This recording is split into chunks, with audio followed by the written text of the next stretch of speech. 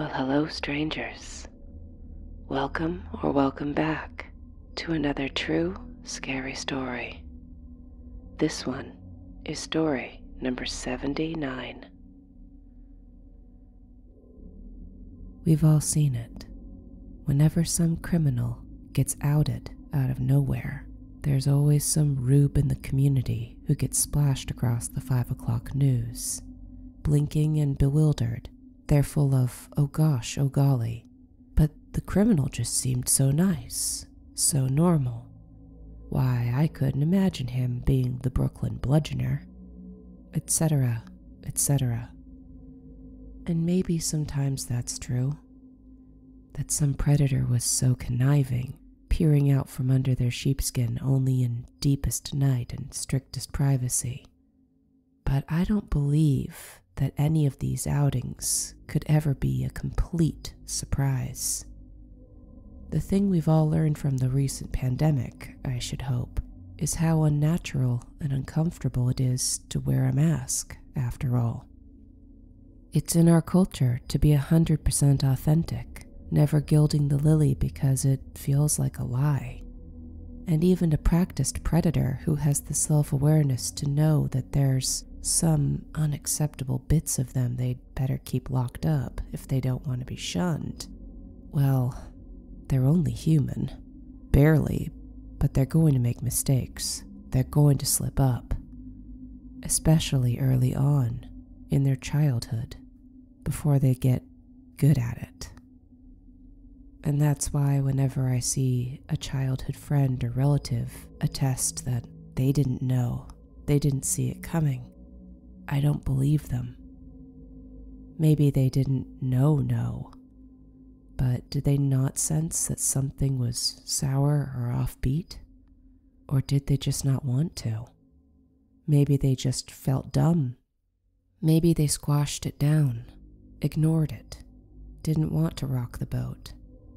And now that the crimes were splashed in the headlines, like blood at a crime scene, they felt dumb for being had.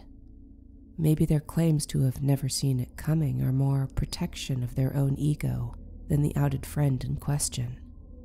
But they knew, because when I opened Facebook and saw the headlines racing across my feed like wildfire, my only thought was, so that's what he was finally caught doing. Over the next few days, private messages popped up in my inbox, as I'm sure they did in others. Mutual friends, friends who weren't mutuals but were otherwise aware. All of us coming together like a support group. Or, I'm sure that's how it was supposed to feel. About the fourth message I got expressing, gosh, did you see? Did you hear? Is it true?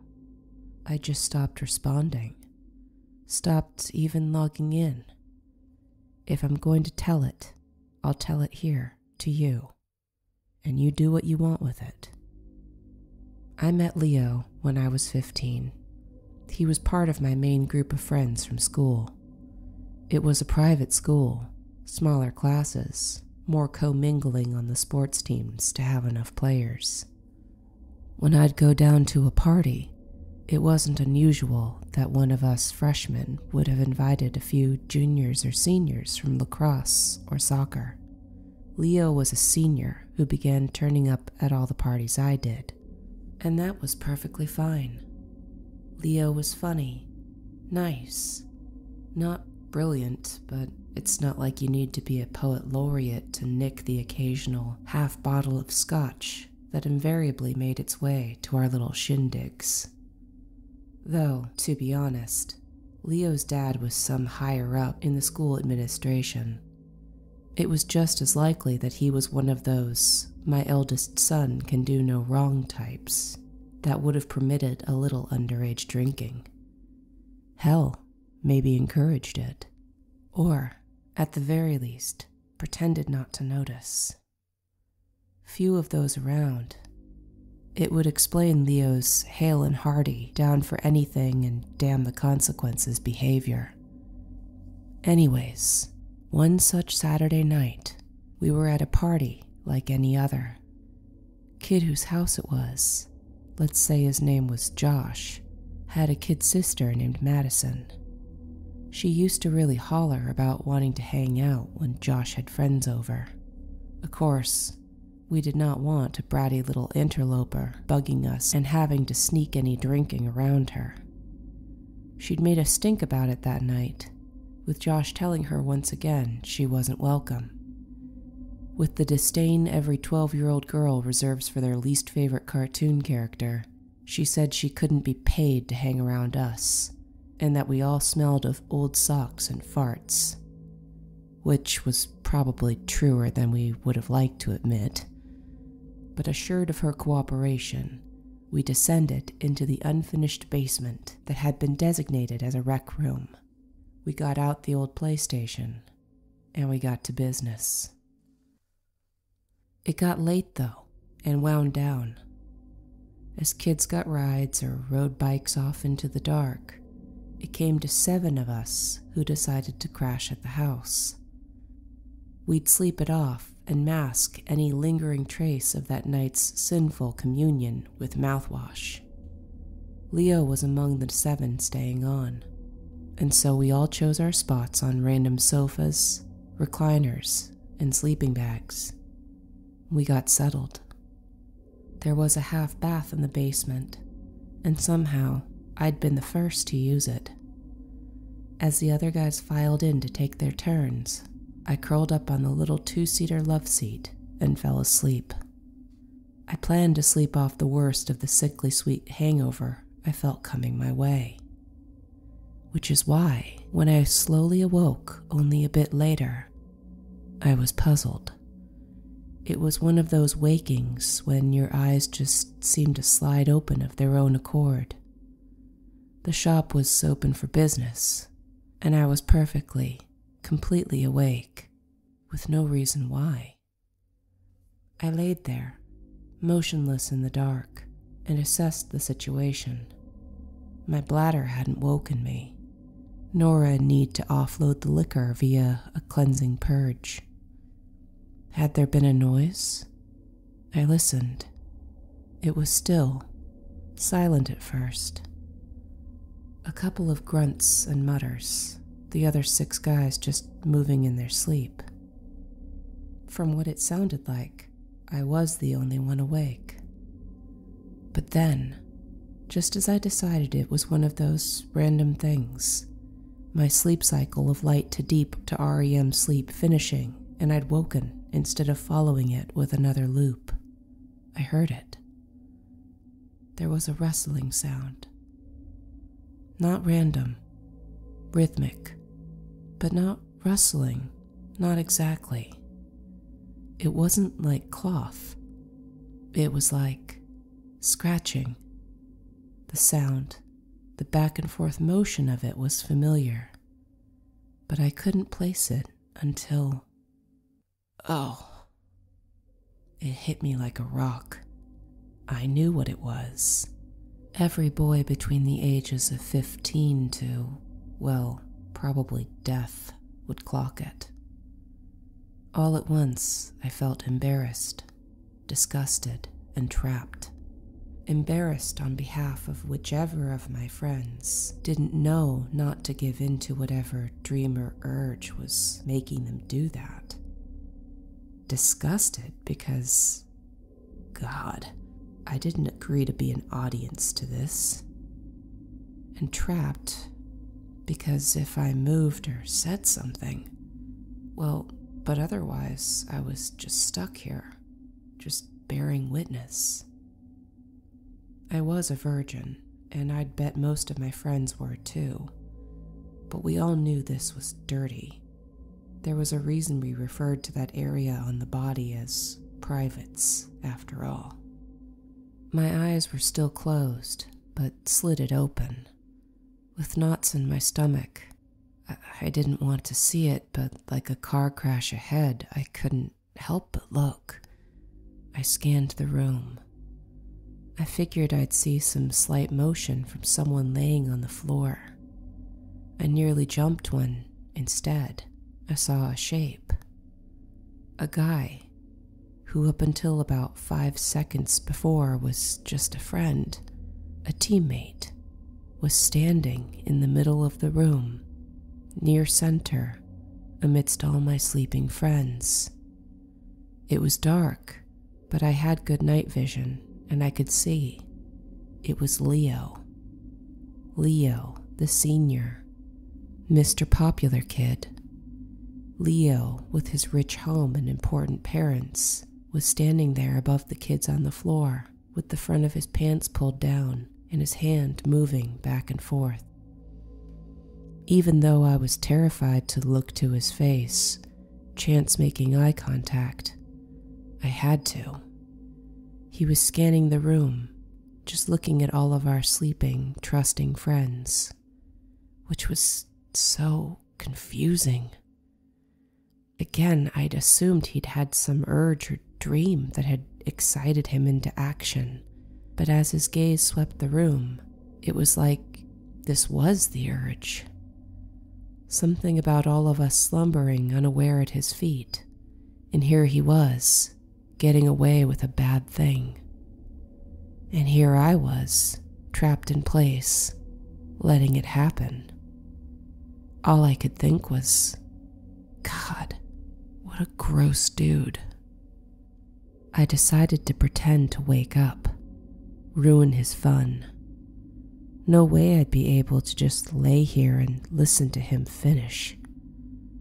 So I started making some low, confused, waking up sounds. I started moving and stretching a bit, acting like I was just coming up and out of sleep as naturally as I could. The noise stopped. I heard a high-pitched gasp.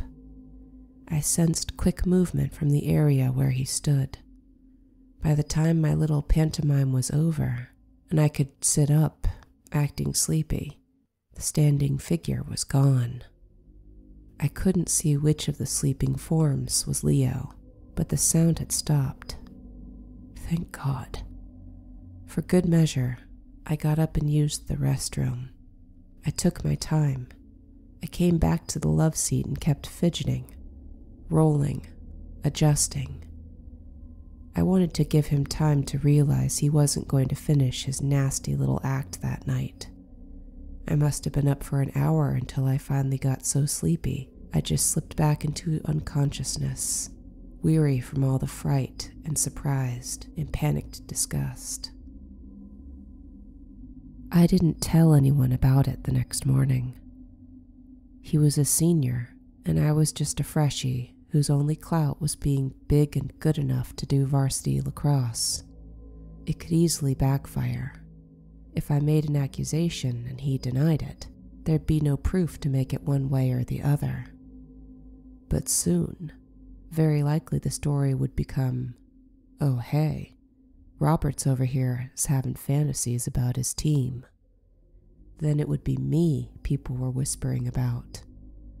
So I said nothing, but that incident stuck in my head, and my attendance at parties usually didn't include staying the night anymore after that, not until Leo graduated and went off to do his obligatory legacy tour at one of the Ivy League schools.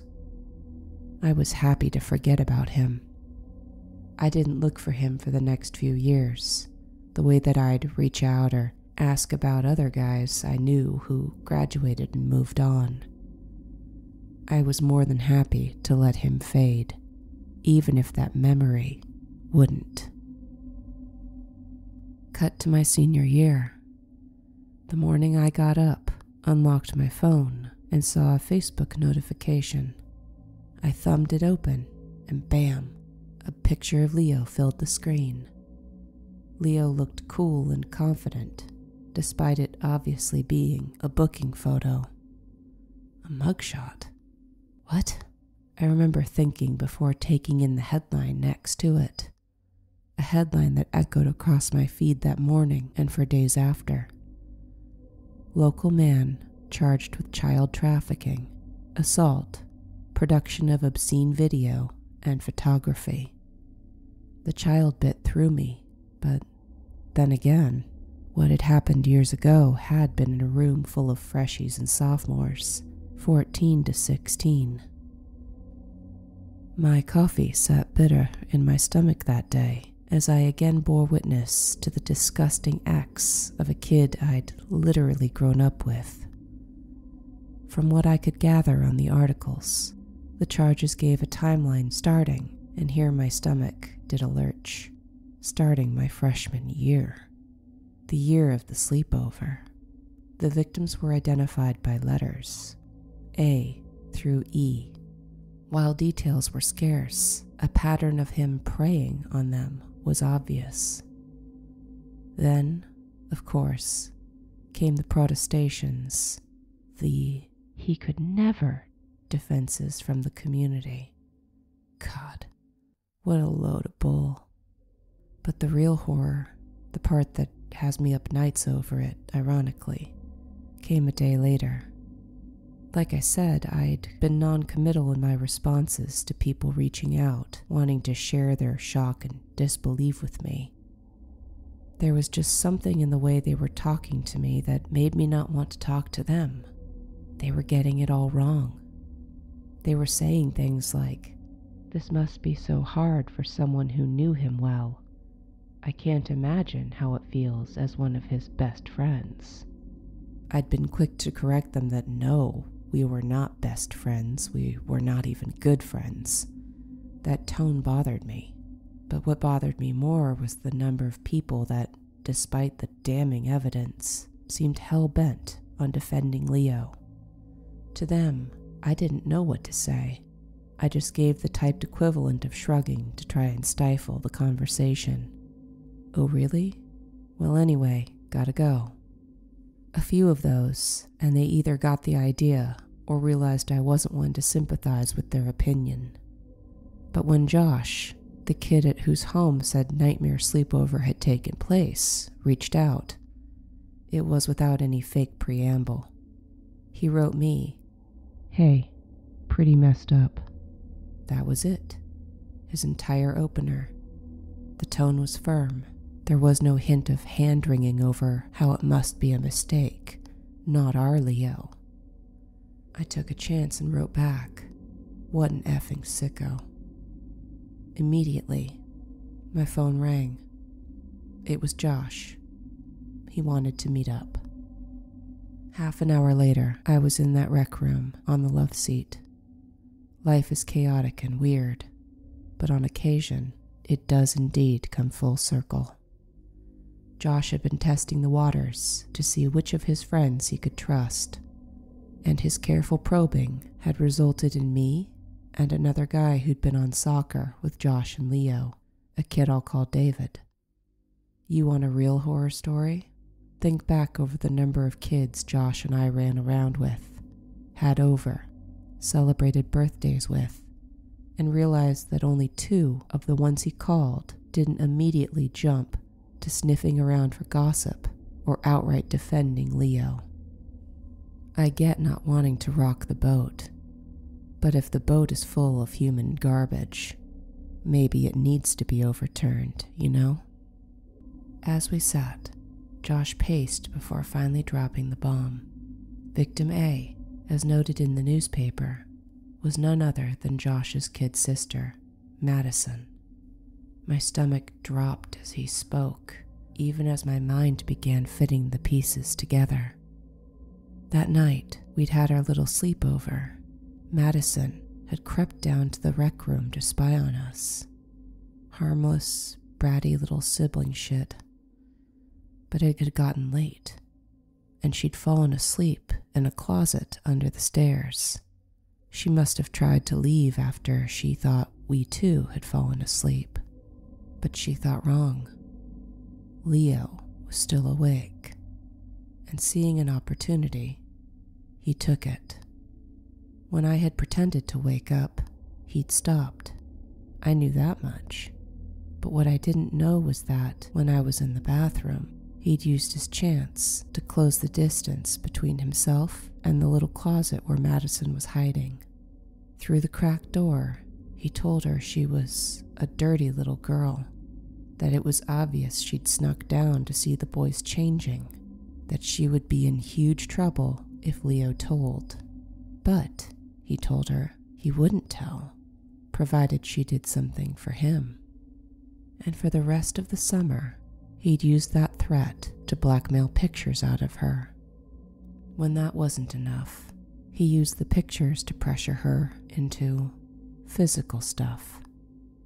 He told her that she had sent the pics, and that was obvious proof that she consented to anything Leo wanted. And Madison, she was 12. It didn't even occur to her that a 12-year-old couldn't have proof of consenting when she was under the legal age of doing so. She was just scared of being in trouble, of being thought of as dirty and nasty by her family, by her friends. She was desperate. She did what Leo asked. Leo did this to 4 other girls. Not all of them were minors. One was his own cousin. Josh, David, and I didn't discuss the others that night, though. Josh's face was red, crumpled in rage.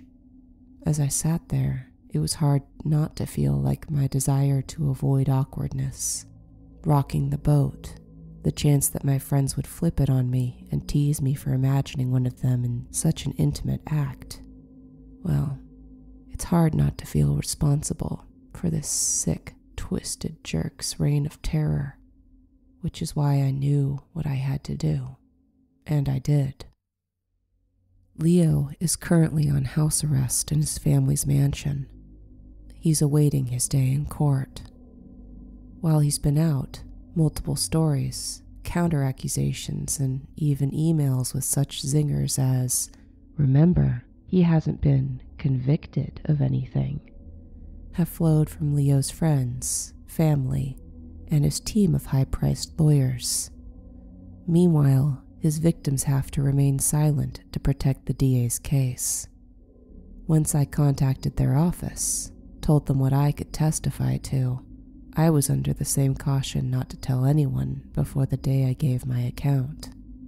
Leo's apparently under no such lawyer leash, and he's trying to win points in the court of public opinion. Just a bunch of he said, she said, reported one mutual. That's his latest story. Well, boy, is he going to be surprised at the he said coming his way.